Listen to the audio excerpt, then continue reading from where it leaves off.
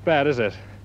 But there's an old Hollywood saying that more gangsters and cowboys died as a result of shell shock than from real bullets. Well, that's as may be. But doctors do warn that if you expose yourself to noises too much, above 120 decibels, you could cause yourself permanent ear damage. A low-flying jet coming in over the rooftops will be about 110 decibels.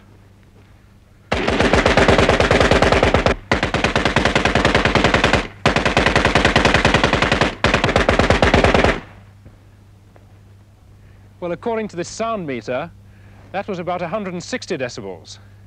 Now, the gun is a .5 Browning machine gun, and it's a pretty ugly weapon.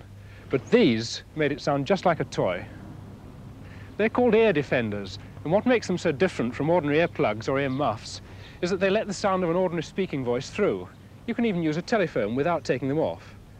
It's only when noise levels go above the 95 decibel level, that's about the same as a noisy motorbike passing you in the street, that these really begin to take effect.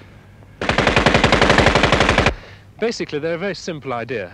Inside each earpiece is a microphone under this plastic cover. The microphone is attached to a transistorized amplifier with a built-in limiting device.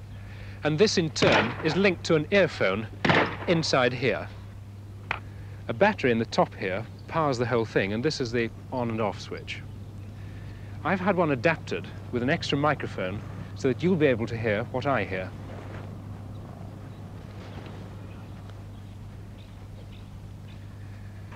I'll just switch it on.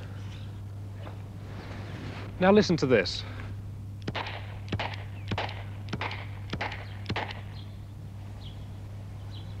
Now these have been specially designed by explosives experts at the Ministry of Technology for people working all day in very noisy conditions, like gunnery instructors on shooting ranges or workers in heavy industrial plants with lots of crashes and bangs going on around them all day.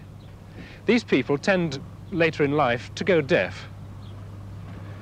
One of the most dramatic ways of testing anything like this is to take it inside an enclosed space and have an explosion go off inside with you. This way, the noise level is likely to reach anything up to 190 decibels, and that's enough to burst your eardrums. I'm going to try it.